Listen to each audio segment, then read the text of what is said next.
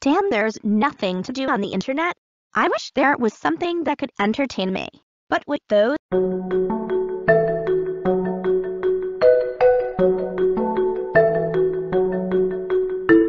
I know, I'll just call the cute boy from school and invite him over. My mom won't even know, because she's not even here. But first I need to go downstairs and use the phone. Since my phone got taken by my mom, and I'll just have to use the house phone.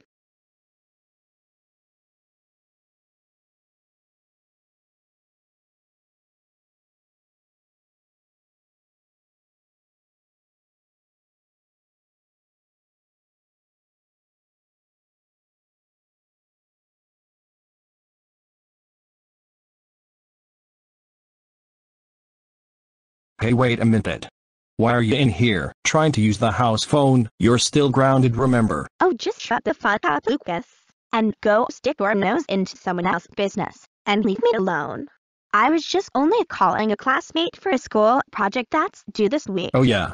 Like I'm gonna believe that. No, you're not. You're just gonna call one of your friends so you can sneak out. Listen, dear, you little shit. If you don't leave this room, I'm going to whip your little fucking ass. Understand? Fine.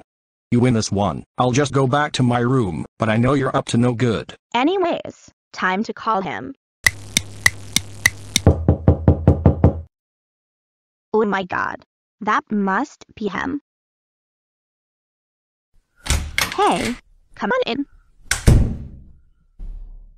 Nice place you got here. Yeah, thanks. So anyways, wanna go back up to my room and do some studying, if you know what I mean by that. Sure.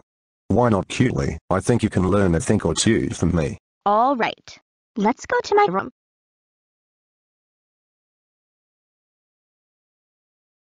So anyways, what's the first lesson? Why don't you come and sit on my lap and I'll show you? Okay, Mr. Hudson. You know, I should check up on Danielle and see what she's doing. Hey, wait a minute. What's the noise I hear?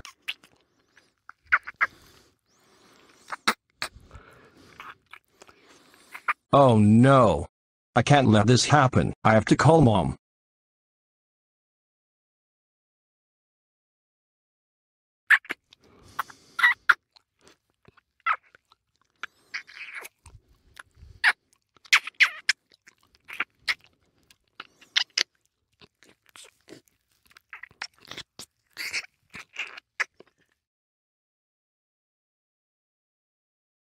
Baby, why did you stop?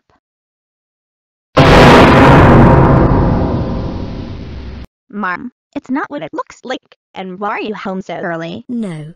It is what it looks like, and it's absolutely disgusting. The reason why I'm home so early is because your brother told me what was happening. Thankfully I stopped you in time. And you, Kevin, I already called your mom, so I would go wait downstairs in the living room if I were you. Well, babe, I guess I'll see you later then. You too, baby.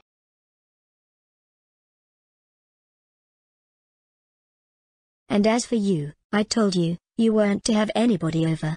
But no, you disobeyed me, so now you're grounded for 5 weeks now. I will make sure that Kevin won't come over again so that you won't pull off shit like this again. Is that understood? Yes, ma'am. Good, now go to bed. I'm so disappointed in you. Danielle,